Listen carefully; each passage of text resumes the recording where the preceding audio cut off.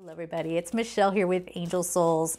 If you want to get a personal reading with me, which is, we can work on your energy field, we'll look at what you need to work on, think about, experience, all of that, to open you up, especially around this time. I'm recording this around the 10/10 portal of 2022.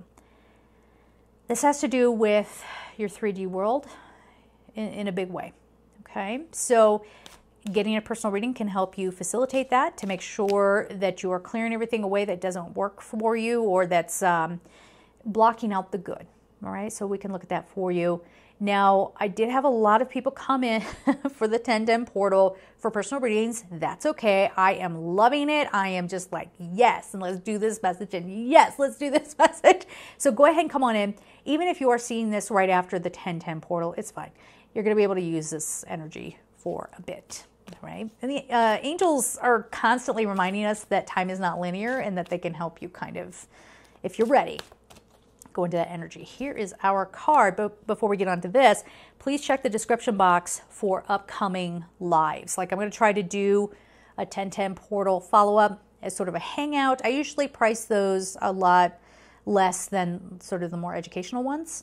So you can check that out. I want to do a live session on how do you know if you're a light worker?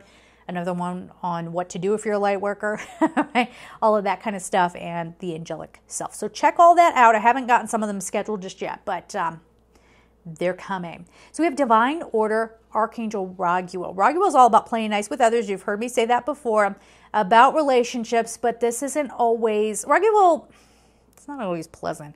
Raguel helps you figure out why you're not getting along with someone or why someone irritates you. 99.99999% of the time, it's because of you. Right? And even if you go and you point at the other person and go, yeah, but they're a jerk. Look at all these terrible things they do. Well, you still showed up for the jerk. Okay? Right? So everything is how it needs to be right now. Look past the illusion and see underlying order. I feel like this might be some of you now trying to scramble to find new balance in your life and to figure out how to either allow some situation to go, how to open the door for something. Like, there's this sort of like, it's a little messy, but it's not terrible, okay? It's not like you get more information about something. And I want to put the warning out there yet again. If you have somebody who has historically just been awful to you and they come back, protect yourself, right? Make sure you're safe.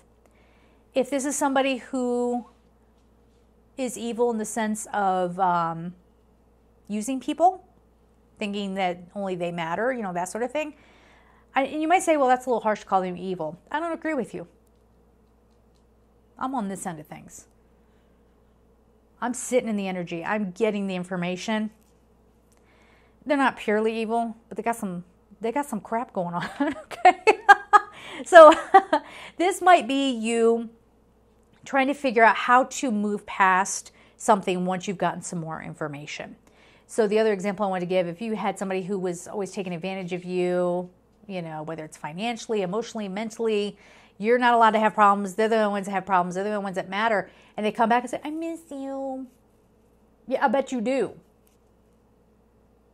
Go home. Leave me alone.